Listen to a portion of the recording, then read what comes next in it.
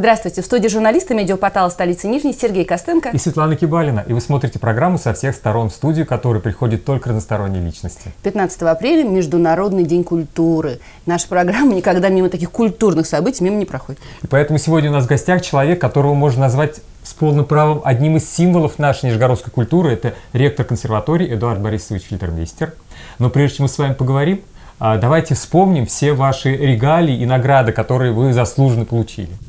Эдуард Фельтельмейстер, композитор, дирижер и педагог, ректор Нижегородской консерватории, народный артист России, почетный гражданин Нижнего Новгорода, член Союза композиторов и Союза театральных деятелей России, лауреат премии Нижнего Новгорода и премии имени Собольщикова-Самарина. Эдуард Борисович, вы в первую очередь для себя кто? Вы и педагог, и музыкант, и дирижер, не говоря уже обо всем, что перечислено было в нашей справке о вас. Вы для себя в первую очередь кто? Как ты себя позиционируешь? Вы знаете, если я буду об этом думать, мне некогда будет работать. Поэтому я для себя рабочая лошадка. Музыка и вы – это любовь с первой ноты? С моей стороны, да. Во сколько она прозвучала, эта нота? Со стороны музыки потом. В смысле, музыка вас не сразу приняла в свои объятия? Конечно. Ее надо изучить, к ней надо подойти как к благородной даме. А во сколько первая нота музыкальная для вас запомнилась? Нота запомнилась раньше, чем помню себя. А вот мы, когда я в студию входила, почему вы совенок? А теперь старый филин. Я же в капелле учился, в капелле мальчиков. Там была, мне поручили спеть песенку в первом-втором классе Шумана «Совенок». Ну и с этой песенкой достаточно был успех у капеллы мальчиков вместе со мной. Я был маленький-маленький, и, собственно, немного вырос с тех времен. Но вот так у меня мальчишки прозвали «Совенком». То есть у вас даже детское прозвище было музыкальное, да, в честь Шумана? «Совенок», да. Потому что музыка? Потому что, да. Эдуард Борисович. Я должен сказать, что до сих пор запись это хранится у нас на радио. Серьезно? Серьезно, да. И слава богу. Да. Эдуард Борисович, вот в нашем таком обывательском представлении музыканты – это люди не от мира сего, которые где-то, вы знаете, витают в империях, а вы, как сейчас принято говорить, менеджер, вы должны управлять солидным вузом. Вот у вас каким образом это сочетается? Конфликта нет? Конфликта Вы знаете, во-первых, я не соглашусь с таким утверждением. Потому что состоявшиеся музыканты, они не могут быть не от мира сего. Это такое, знаете, как в старых советских фильмах довоенных изображали профессоров. Ну да. В какой-то ермолочке ходили, там ненормальные, с бороденочкой трясли. Но это карикатура, скорее всего, на творческого человека. Творческий человек, он такой же человек, как все остальные, только более тонко чувствующий и более рефлексирующий. Но это не дает ему права уходить от реальной жизни и не решать каждодневных, повседневных, в том числе бытовых вопросов. Вот у вас, например, я знаю, что совсем недавно была такая неприятная ситуация в городе, когда всем вузам задержали зарплату преподавателям, а вы каким-то образом нашли способ эту зарплату выплатить. Я не спрашиваю, каким образом, потому что это ваша проблема как менеджера, секретов. Но вы как-то это смогли понимаете, сделать. Все финансовые дела сейчас открыты совершенно. И слава тебе, Господи, потому что скрывать нечего. Мы просто хорошо зарабатываем сейчас в консерватории за счет того, что консерватория пользуется большим спросом, в том числе и за рубежом. У нас очень много китайских студентов учатся, достаточное количество, которые создают нам вот эту подушку безопасности, чтобы наши педагоги могли вовремя получать зарплату, и чтобы консерватория была хотя бы чем-то минимально обеспечена.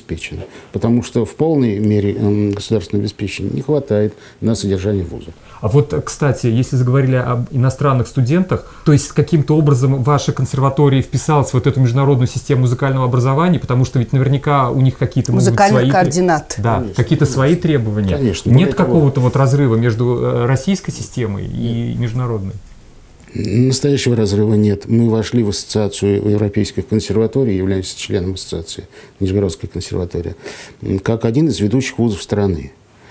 И в этом отношении Европа нас приняла. Никаких проблем нет профессиональных. Проблемы другого сорта, другого масштаба, что ли. Проблемы финансовые, я сказал вам, что те консерватории, которые находятся в других странах, они, в общем, живут побогаче, мягко скажем, да? Поспокойнее в этом плане. Но там проблемы есть качество.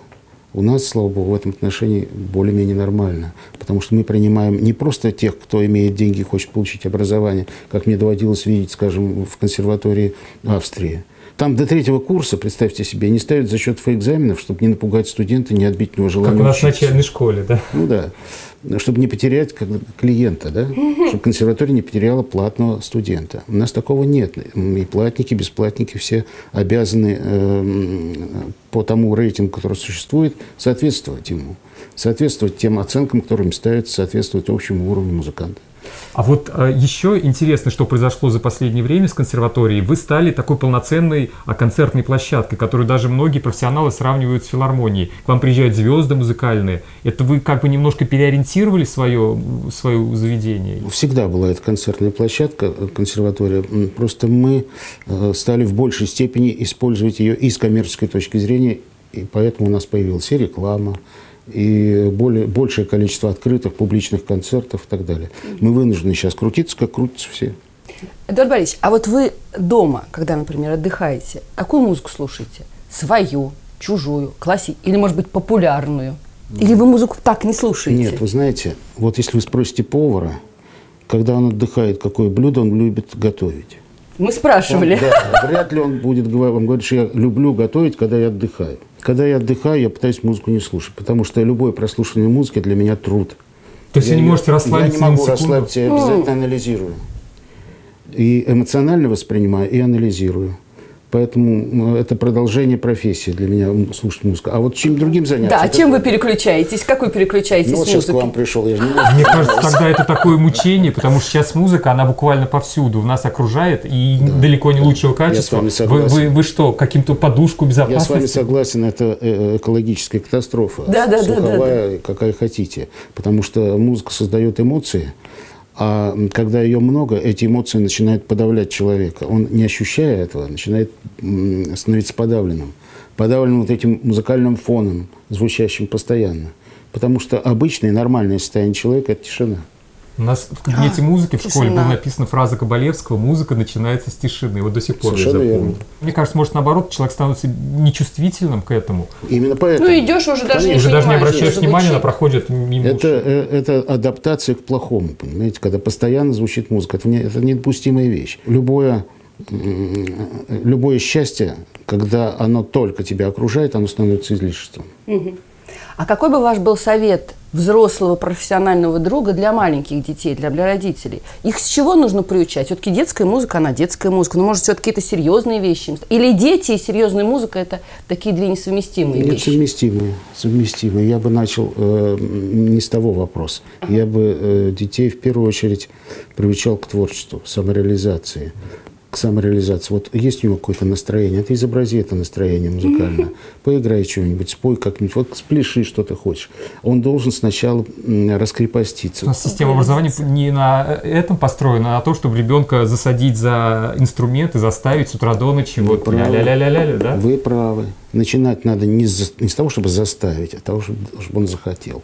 Вот тогда начинается творчество, тогда начинается музыка. Поздравьте, пожалуйста, всех с Днем культуры, коллег. Мы вас, конечно, тоже поздравляем. Спасибо. Поздравьте И от вас себя. с Днем культуры, потому что, как мне кажется, ваши программы, ваши радиостанции стоят того, чем они занимаются. Благодарю вас. Спасибо большое. С Спасибо. праздником вас.